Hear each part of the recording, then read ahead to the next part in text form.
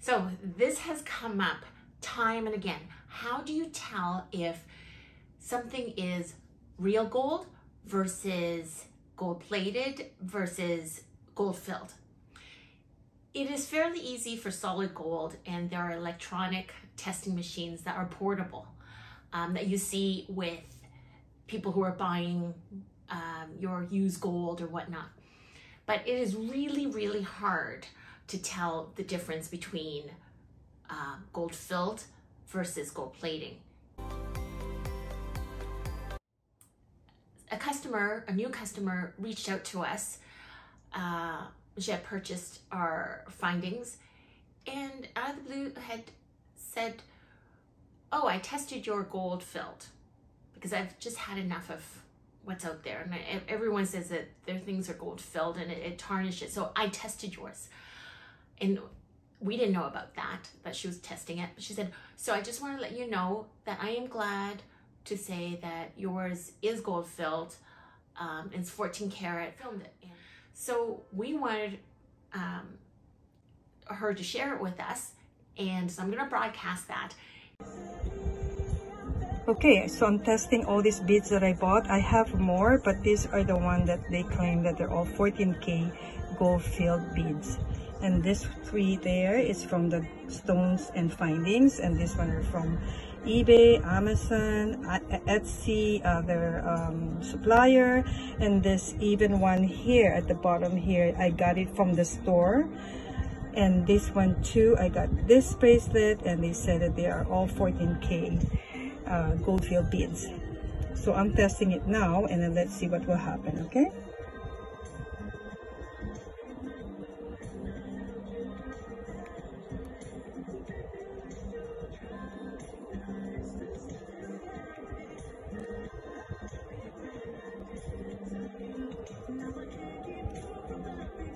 Okay, if you see the gold, the Stones and Finding, you see the gold stays there even with the acid or this liquid that I use. So it means that they're real 14K. The other one, they just disappear. They just dissolve. This one, there's light, but there's still dissolve. This one I got from the store, and it's also like, you don't really see that real gold there, but I think it just passed the 10, not the 14. But the gold from the Stones Finding, it still stays there. You should see this trick. Just have a better lighting there. Yeah, there you go. It's still there. It didn't disappear. It didn't dissolve. So it means that they're really selling a good 14K gold beads. And this is the bracelet that I made. Okay. Just to let you know, the testing kit that she had is an acid test, like similar to, there are ones like this that you can purchase. It comes with a stone where basically you take the piece and you scratch on it, your bead or whatnot. The acid will eat away on the gold, so you don't necessarily want to test it on a finished piece unless it's somewhere that's kind of obscure. But if you have components, rub on this, and basically by rubbing on this, it's an abrasive surface.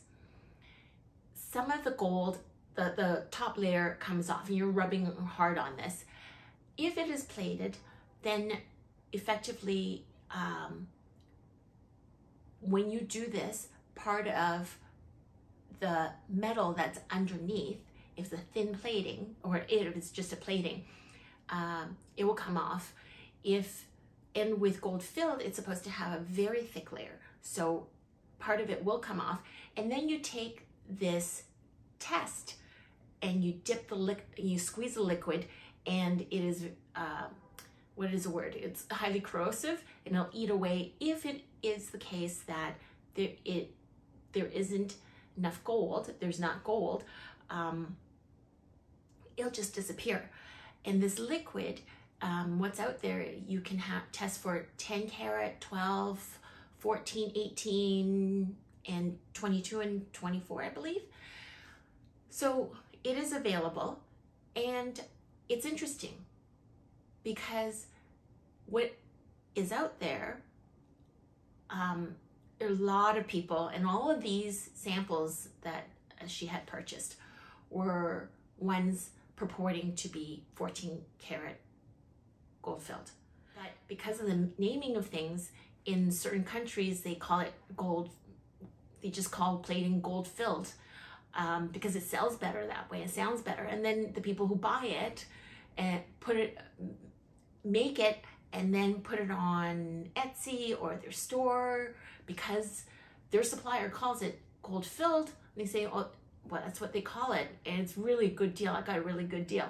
So, but then when the retail customer wears it and it changes color within a couple of months, then it is a problem. So I think it is worth noting, and I would like everyone to be educated, and please, if you have the opportunity, test the gold, because you can really, really hurt your brand. So it's always advisable to know your source, and I've been doing this for a long time. I'm a wholesaler of premium quality jewelry components. I have a link below, and with all of the welding that I've been doing, I'm gonna just put some info on the welder, and I welcome any comments, and I'd be sure to reply.